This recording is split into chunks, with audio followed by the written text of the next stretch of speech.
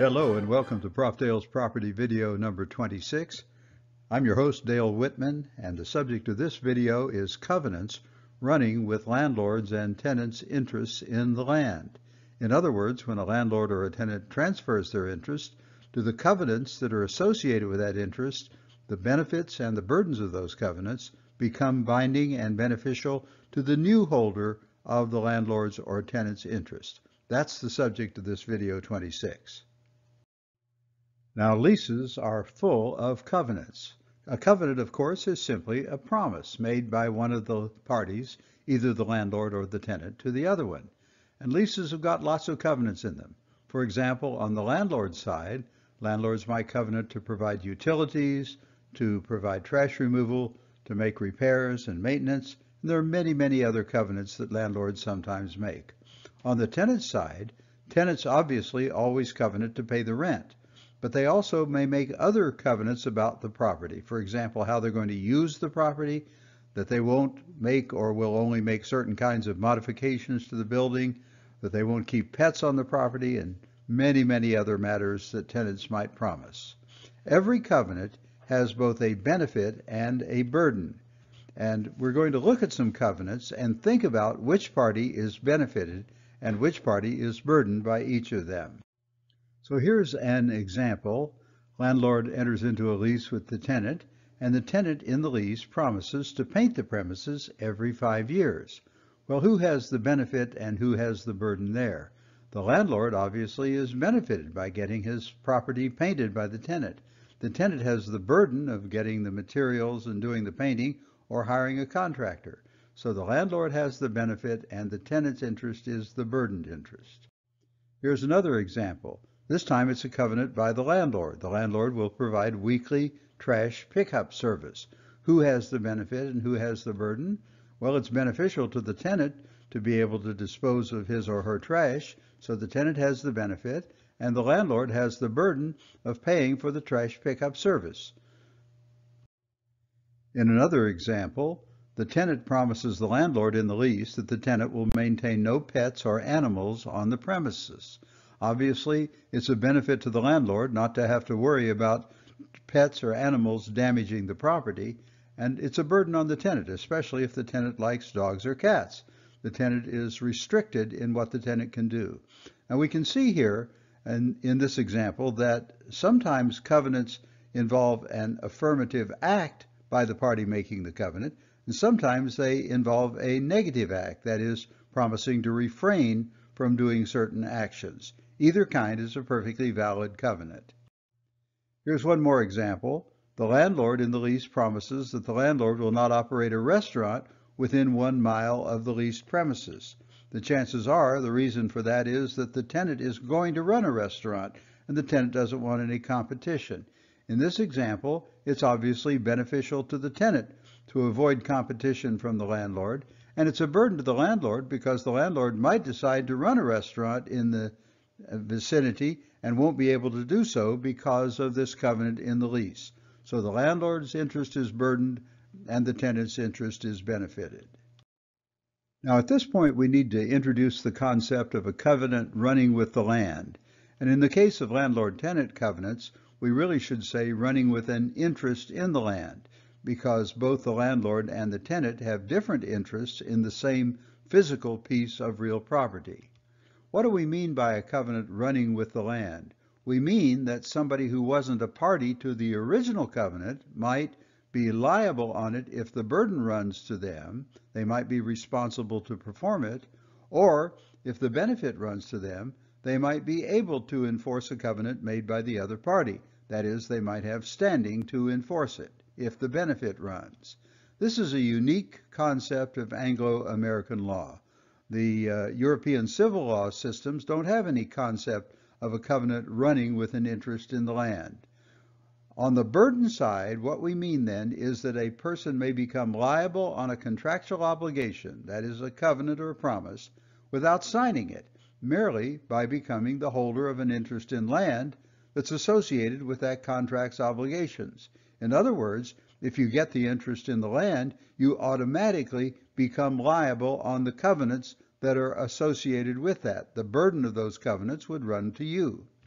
On the benefit side, what we mean is that a person can get standing to enforce a contractual obligation, that is, a covenant or a promise, by acquiring an interest in the land, even though they haven't any express assignment of the right to enforce it.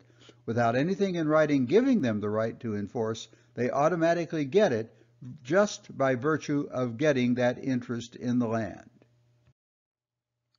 So what are the issues with covenants running with the land? Well, let's take this simple case of a landlord making a lease with a tenant, and the tenant and landlord enter into a couple of covenants. There's a covenant by the tenant to pay the rent, of course, and let's say there's a covenant by the landlord to repair the property. Subsequently, the landlord might sell the property, the building, to a new landlord. We'll call him L1. When a landlord sells the building, the landlord's really selling the rents and reversion interests, as we talked about in the previous video. On the tenant side, the tenant might make an assignment or a sublease of the leasehold estate to a new tenant. We'll call the new tenant T1. Both the landlords and the tenants then might transfer their interests. So the question becomes this: are their successors able as plaintiffs to enforce the covenants made by the other party, the original other party? In other words, does the benefit run? For example, can L1 enforce the tenant's covenant to pay the rent? Can T1 enforce the landlord's covenant to repair the property? That's the question. Does the benefit run? On the other hand, with the burden, the question is, are the successors liable as defendants for performance of the covenants made by the original party who made the transfer to them? In other words, if L sells the building to L1, is L1 liable for L's original promise to make repairs on the property? Likewise, on the tenant side, if T transfers to T1, is T1 liable to pay the rent? That's the question. Does the burden of the covenant made by the original party transfer to his or her successors? Now, if we think rigorously about how a plaintiff can have a benefited interest in the land, we'll realize that there are actually three different ways that can happen. The first way is that the plaintiff, the person who's trying to enforce the benefit, was the original party benefited by the covenant. They entered into the covenant, so obviously they can enforce it. A second possibility is that the plaintiff acquired the property after the covenant was entered into, and the benefit was expressly assigned to the plaintiff. Now notice there's a difference between assigning a leasehold, for example, as we talked about in the previous video, and assigning the benefits of the covenants. Those would be two separate concepts. And so if there is an express assignment of the benefit of the covenants to the new owner, then they can be the plaintiff. The third way that it might happen is that the plaintiff acquired the land after the covenant was entered into, and the benefit of the covenant ran with the interest that the plaintiff acquired. That's the covenant running with the land idea that we talked about on the previous slide. So there are three possible ways that a person who holds an interest in leased property might have the benefit of the covenants that the other party made. Now, on the burden side, how can a defendant have a burdened interest in real property? Well, there are three ways. Once again, the defendant might have been the original party who was obligated under the covenant. If they signed the lease, for example, and the lease contained the covenant burdening them, they're obviously bound by it. Second possibility, the defendant acquired the land after the covenant was entered into, and the defendant expressly assumed liability under it. We call that an assumption agreement. Now, don't assume, pardon the pun, that there's always an assumption agreement. There may or may not be. When an interest in leased property is transferred, the new party who takes an interest in it may or may not sign an assumption agreement. The third way is the covenant running with the land concept. The defendant acquired the land after the covenant was entered into, and the burden of the covenant ran with the interest that the tenant acquired, and therefore became a burden of the defendant automatically, and they're automatically bound by it, even though they didn't assume it, and even though they weren't the original party to it.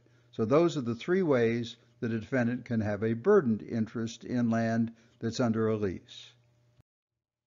Now, despite the conventional terminology about covenants running with the land, I'd urge you to be more specific and not to use that rather loose phrase. It's really too vague.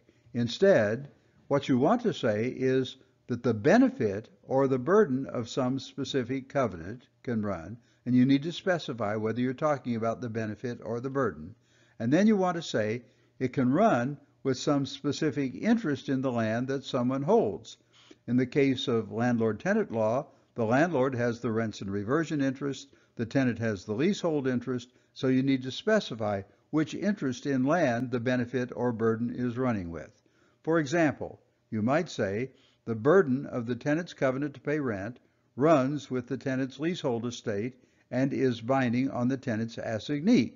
That would be a true and valid statement, but you'll notice there that we have specified that it's the burden rather than the benefit of the covenant that we're concerned about. And notice that we've also said what interest in land it runs with, namely, in this case, the tenant's leasehold estate. So that's the correct way to use the terminology here. For the remainder of this video, we're going to assume either that the benefited or the burdened interest, or possibly both, have been transferred. So either the landlord has sold the building and transferred the rents and reversion interest, or the tenant has made an assignment or sublease and transferred all or part of the leasehold estate. So there has been a transfer. We're also going to assume that there's no express contractual assumption of burdens on the burden side and no express assignment of benefits on the benefited side. Once again, notice the difference between an assignment of the leasehold estate and an assignment of the benefits of the covenants. Those are two completely separate and independent ideas, even though the word assignment refers to both of them. One of them is a transfer of an estate, and the other is an assignment of a contractual right. So don't get them mixed up. So the question before us is always whether the benefit or the burden or both runs with the transferred interest in the land automatically. We've eliminated the other two ways that someone can be benefited or burdened. They're not the original party, and there's no assumption or assignment of the benefits or burdens, and therefore only the question that remains is, does the benefit or burden run with the transferred interest in the land, and thereby automatically inure to the new owner of that interest. What happens if the benefit or the burden runs? Well, if the benefit runs, the new holder of the interest it runs with will have standing to enforce the covenant. They can be a plaintiff, for example. If the burden runs, the new holder of the interest that it runs with will be personally liable to perform the covenant. They can be a defendant in a lawsuit, and the court will order them to perform or order them to pay damages for failure to perform. To have a successful action on a covenant, and this is of critical importance, we have to have both a defendant who's personally liable on the burden of the covenant and a plaintiff who has standing to enforce the benefit. If we don't have both of those, we don't have a viable action on the covenant. And so what that means is that if the land's been transferred, we need a defendant with a burdened interest in the land and a plaintiff with a benefited interest in the land. In landlord-tenant cases, of course, these are usually different interests in the same physical parcel of land, since the landlord and the tenant have distinct and identifiable interests in the same physical parcel. As an example of what we've just been talking about, let's consider a tenant's covenant to pay the rent. In the diagram above, L enters into a lease with T, and T promises to pay the rent.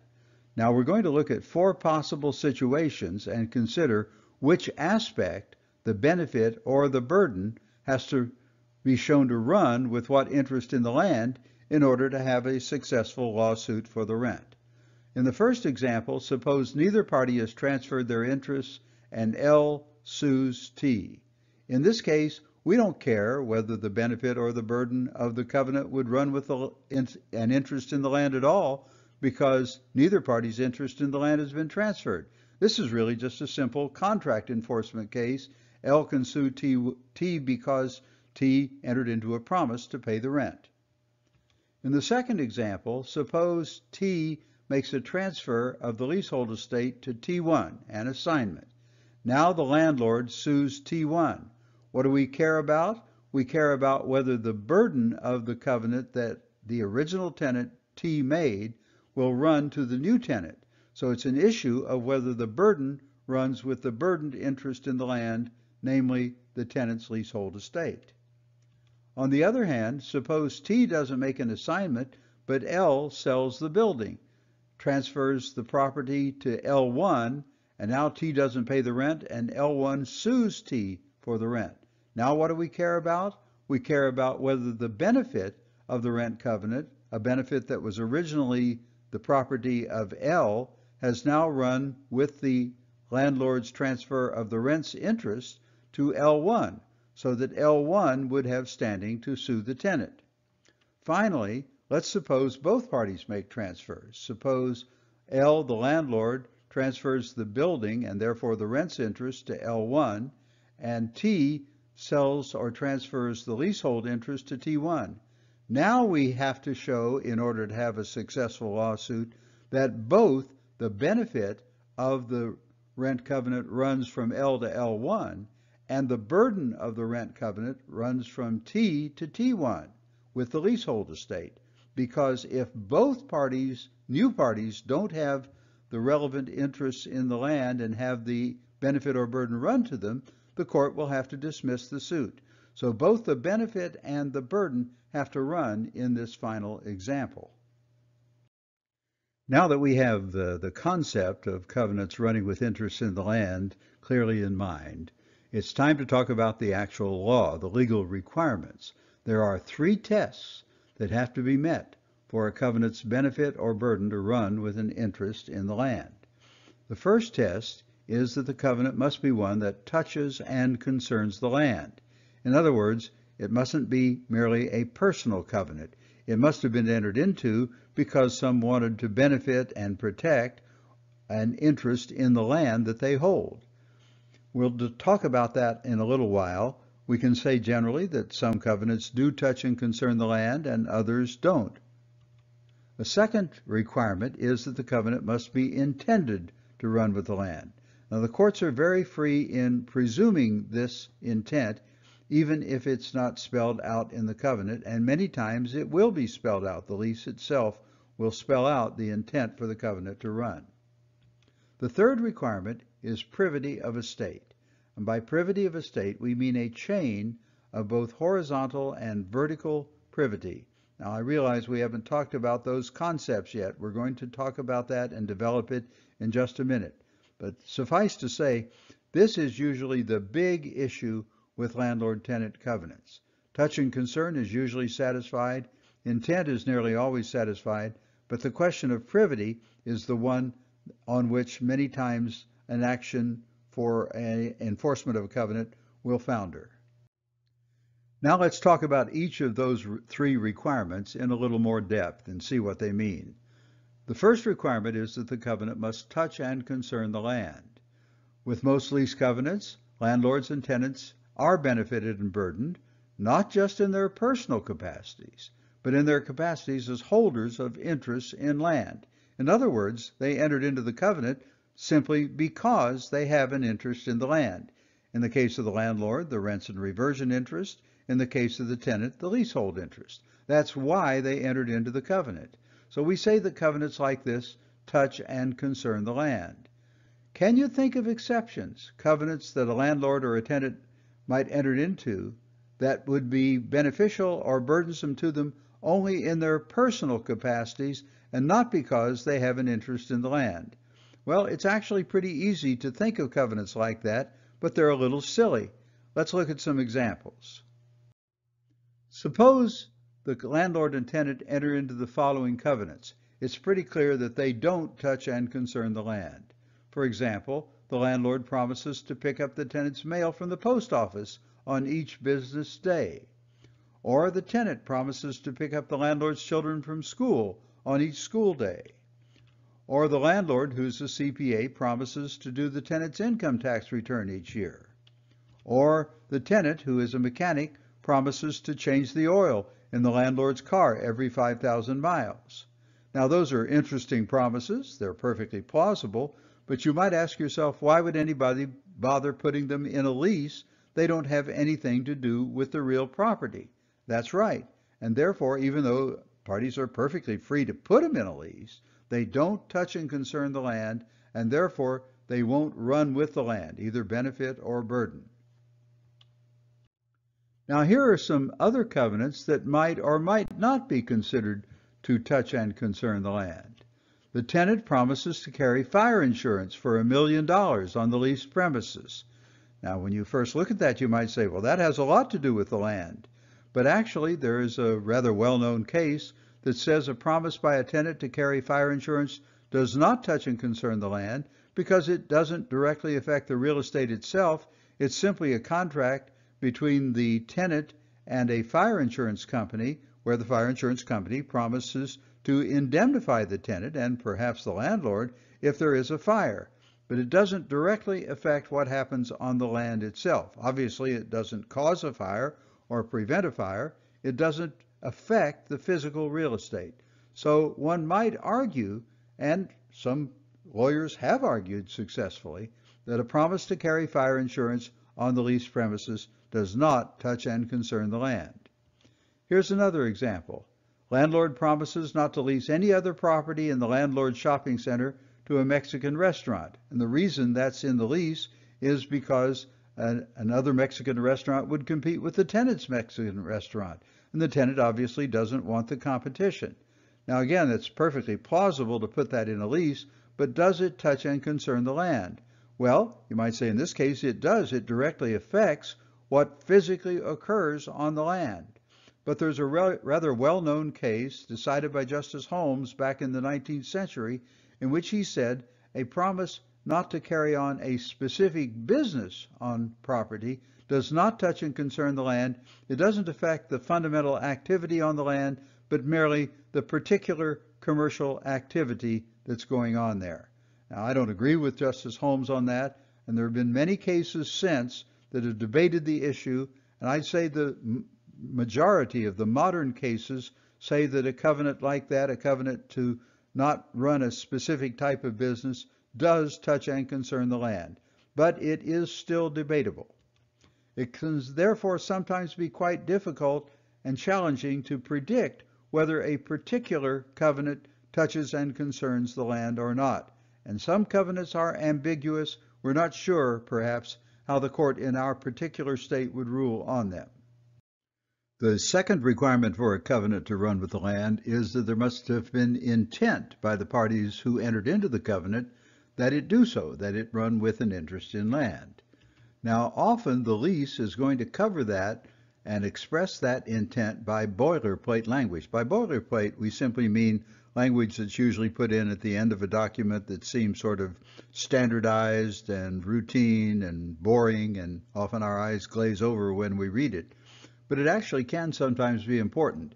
And the particular boilerplate that you would often find in a lease that would cover this situation is one that says something like this: the covenants in this lease will bind and inure to the benefit of the parties, successors, heirs, and assigns. That's certainly enough to indicate that the parties intend for the covenants to run with the land and become binding and benefiting on new owners of the interests that the parties originally held. But even if that language is not there, the courts often assume that if the covenant touches and concerns the land, then the parties must have intended that it run with an interest in the land.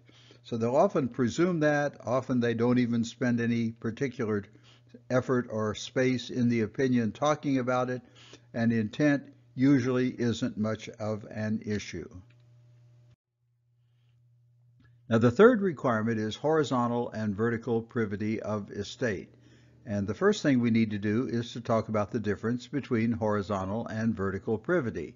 You remember when we first started diagramming landlord-tenant relationships, I recommended that you put the original lease in as a horizontal arrow and then transfers from the parties to their successors as vertical arrows, as you see in the example here. Well, the reason for that is it makes it easy then to identify what we mean by horizontal and vertical privity. Horizontal privity is privity between the original parties to the lease, between the landlord and the tenant. Either you have a horizontal privity when the lease is entered into, or you don't. And as we'll see, you do. Vertical privity, on the other hand, refers to the relationship between one of the original parties, in this case the tenant, but the same would be true on the landlord side, and a successor tenant, such as T1 if T1 is taking an assignment. So vertical privity is the relationship between an original party and their successor. Now, the definitions of privity of estate are a little technical, but they're not hard to remember. For horizontal privity, as I said, it's a relationship that either exists or doesn't exist at the time the covenants are entered into, and the landlord-tenant relationship is always considered to be horizontal privity. So whenever we have a lease, we always have horizontal privity. It's simply not an issue. We'll learn some additional definitions of horizontal privity in a later video on covenants on fee simple land.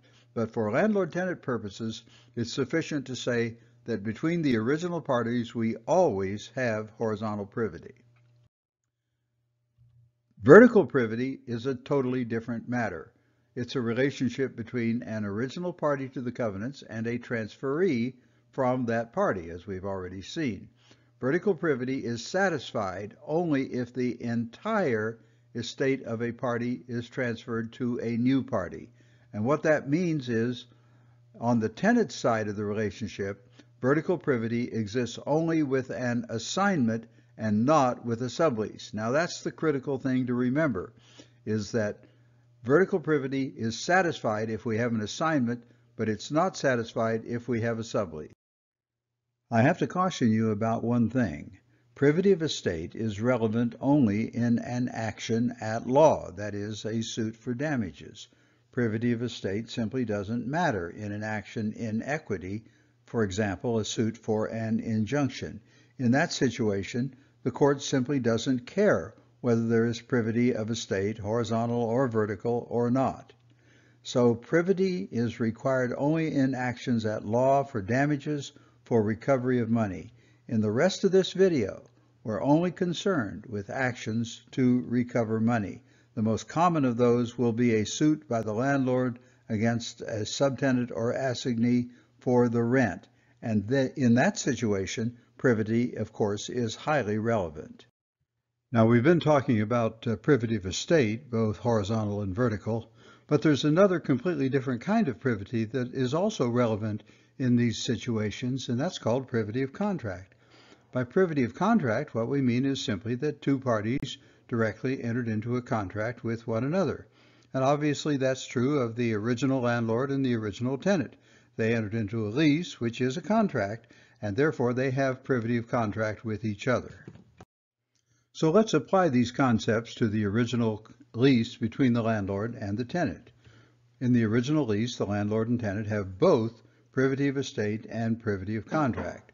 They have horizontal privity of estate because they entered into a landlord-tenant relationship, and that's the very definition of a horizontal privity of estate.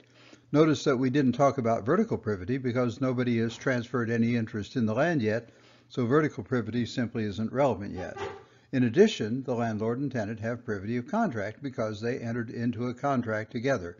So both kinds of privity exist between the original landlord and the original tenant. Now let's suppose that the original tenant enters into an assignment and assigns the tenant's entire interest in the property, the entire leasehold estate, to a new tenant. We'll call him T1. Well, privity of contract still exists between the original landlord and the original tenant. Privity of estate still exists between them as well. However, there's also now privity of estate in the vertical sense between the original tenant and T1. So we have a chain of privity of estate between the landlord and T1. That chain consists of two links, the original lease between the landlord and the tenant, and the assignment between the tenant and T1. So the burdens and the benefits of the covenants that touch and concern the land will run to T1. That means that T1 can sue the landlord to require the landlord to live up to the covenants made to the original tenant in the lease, And the landlord can sue T1 for the rent and the other covenants that are in the lease made by the original tenant. Now let's change our situation so that T, the original tenant, makes a sublease instead of an assignment to T1. Well, things change, but some things remain the same. Both kinds of privity, both privity of estate and privity of contract, still exist between the original landlord and the original tenant. However, there's no privity of estate in the vertical sense between T and T1. The reason, of course, is that T1 doesn't, in a sublease, get the full estate that the original tenant had, and so there's no vertical privity. So there's no chain of privity of estate between the landlord and T1. That means that the burdens and the benefits of the covenants in the original lease won't run to T1. In other words, T1 won't be able to sue the landlord to get damages for the landlord's failure to perform the landlord's duties under the original lease. Likewise, the landlord won't be able to sue T1 for the rent or for any of the other covenants that were made by the original tenant. So what we're saying here is that either kind of privity, either privity of contract or a chain of privity of estate, will make a party liable or burdened by the covenants in the original lease. Notice that in landlord-tenant law, the old burdened party continues to be liable after making a transfer. In this case, after T makes an assignment to T1, T is still liable to the landlord because T still has privity of contract with the landlord. The privity of contract doesn't disappear when T makes an assignment, or for that matter, a sublease. So the original benefited party of the covenants made by the original tenant may have two parties to sue. The landlord can sue T under privity of contract and T1 under privity of estate, the chain of vertical and horizontal privity. So both the old and the new parties are burdened by the covenants in the original lease, and the landlord can sue either or both of them. Let's take as an example of this principle the tenant's covenant to pay the rent. After an assignment, who's liable to the landlord for the rent? T is, of course, on the theory of privity of contract. T1 is also liable on the theory of privity of estate, a chain of horizontal and vertical privity combined. Of course, the landlord is not allowed a double recovery. In other words, the landlord can't collect the same rent twice, but the landlord can sue either or both of those parties, T or T1, and recover the rent from either of them. In an assignment, the burden of the covenant to pay rent runs with the tenant's estate to T1. You can think of the covenants running along with the assignment, or in other words, somebody once put it this way, it's like a bird on a wagon. If the wagon runs along the road and a bird perches on it, the bird travels with the wagon. In the same way, the covenants made by the original tenant become the covenants and liability of T1 by virtue of riding along with the assignment. After a sublease, who's liable to the landlord for the rent? Well, T, of course, is still liable on the theory of privity of contract. T1, however, is not liable. The reason is we don't have any chain of vertical privity and horizontal privity that would be necessary to make T1 liable. Can you think of any conduct by T1 that would make T1 liable for the rent? Well, the answer, of course, is T1 would be liable if T1 signed an assumption agreement. Now, pardon a really bad pun, but don't assume that there's an assumption by the new tenant. Sometimes there is and sometimes there isn't. What we're looking for to find an assumption is simply an express promise in the assignment or the sublease by T1 to pay the rent and perform the other covenants made by the original tenant in the original lease. Sometimes you'll find that language and sometimes you won't. If there is an assumption, it makes T1 liable on a contractual basis to the landlord. In other words, the landlord becomes a third-party beneficiary of the promise made by T1 to T, the original tenant. But if there's no assumption agreement and it's a sublease, T1 is not going to be liable for the rent or performance of any of the other covenants in the lease. Bottom line, who has the liability for burdens after a transfer? T remains liable under privity of contract. T1 becomes liable if it's an assignment. T1 does not become liable if it's a sublease, unless T1 expressly assumed the burdens in the lease. Who has standing to sue the landlord for benefits after a transfer? Well, the answers are much the same. T can no longer sue if it's an assignment, however, because the benefits are of no practical value to T. T's gotten rid of T's entire estate, so T doesn't have any use for the benefits of the covenants made by the landlord. T is simply not interested in them. T1, however, can sue the landlord if it's an assignment, but T1 can't sue if it's a sublease, again because there's no vertical privity in a sublease. Unless, of course, T expressly assigned the benefits to T1, and if that's true, if there is an express assignment, as we talked about earlier, then T1 will get the benefits and can sue the landlord for the landlord's breaches of covenants made in the original lease. However, subtenants do have to be careful.